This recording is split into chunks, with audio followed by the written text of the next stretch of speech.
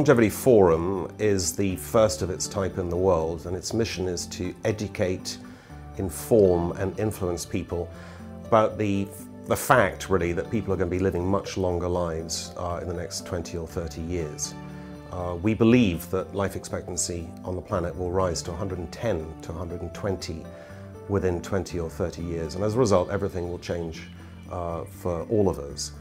And it's the Longevity Forum's mission to get that message across to social influencers, politicians, people of import who will recognize that society has to make some fundamental changes. We think the forum is unique because, first of all, it was the first of its type in the world. It's the focal point of a London Longevity Week that we hope to become established over the years.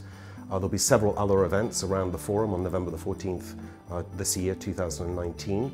And there are chapters of the forum developing around the world, including one in Muscat in Oman for the Middle Eastern region next year in February, and we hope one in Australia towards the end of next year.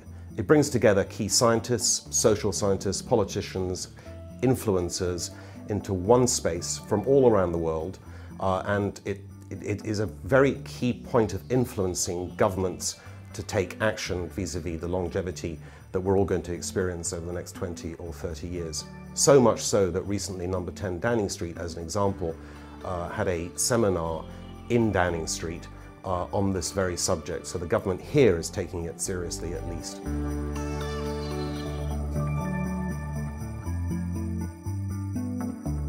We think that small molecules, which are drugs that you would be familiar with, like penicillin or anti-ulcer drugs, but the equivalent in longevity, will be the first line of attack in keeping us alive longer than we would otherwise live, because we're the first generation on the planet for whom bioengineering is possible.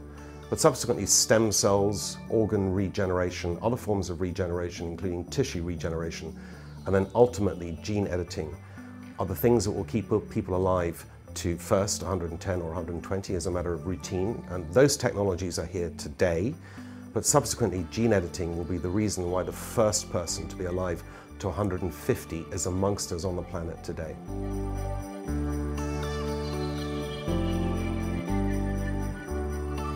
Well, if we look at just the UK economy, there are enormous opportunities. The UK is already the second most prominent centre for development of longevity therapies or pro-longevity therapies in the world after the United States. It's quite a long way behind the United States, but nonetheless it's catching up quite quickly. And the UK government has taken a very proactive approach.